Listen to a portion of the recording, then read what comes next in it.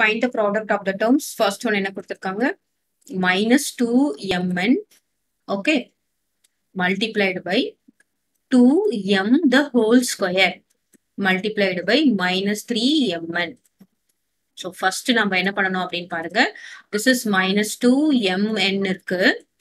இங்க 2m the whole square என்ன அர்த்தம்? 2 square, that is 2 square, அதுக்கப்புறம் m square அர்த்தம். சரியா? So இதை வந்து நம்ம 2m square னு எழுதக்கூடாது. This is wrong.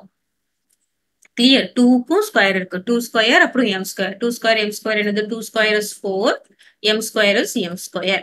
அப்புறம் இதை multiply பண்ணோம். என்னது? minus 3mn. Okay, next. இங்க என்ன பாத்தீங்கன்னா minus into plus is minus, அப்புறம் என்னது minus into minus is minus plus, right?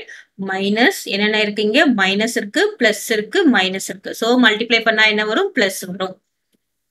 plus 2 4s are 8, 8 3s are 24. அப்புறமா நம்ம m எல்லாம் எடுத்துக்கலாம். m multiplied by இங்க என்ன இருக்கு? m square, இங்க என்ன இருக்கு? m.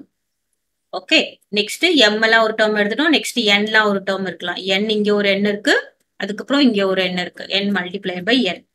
இப்போ டோட்டலா என்ன வருவாங்க? 24m, இங்க 1, இங்க 1. பவர்ஸ் எல்லாம் ஆட் பண்ணணும்.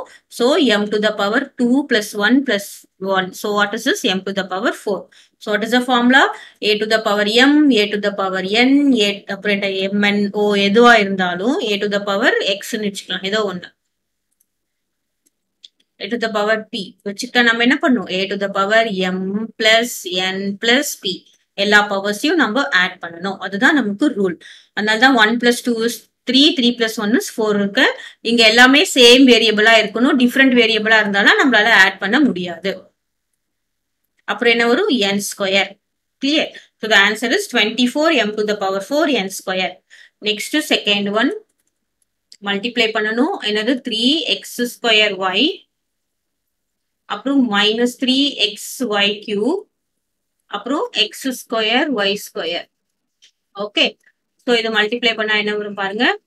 Plus into minus is minus, minus into plus is again minus. Minus போட்டாச்சு. நம்பர்ஸ் 3 3s are 9, 9 மட்டும்தான் இருக்கு. அடுத்தது எக்ஸ் ஸ்கொயர் இங்க இருக்கு, இங்க என்ன இருக்கு? எக்ஸ் இருக்கு, இங்க என்ன இருக்கு? எக்ஸ் ஸ்கொயர் இருக்கு. ஸோ மூணுத்தையும் நம்ம மல்டிப்ளை பண்றோம். yல பாத்தீங்கன்னா என்ன இருக்கு? y இருக்கு, இங்க என்ன இருக்கு? y கியூப் இருக்கு, இங்க என்ன இருக்கு? y ஸ்கொயர் இருக்கு.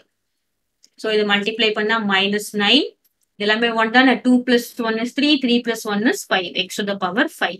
இங்க y to the power 1 plus 3 is 4, 4 plus 2 is 6, right? So x to the power 5, y to the power 6. So இதை நான் எப்படி மல்டிப்ளை பண்ண தெரியுதா? y 1 plus 3 plus 2.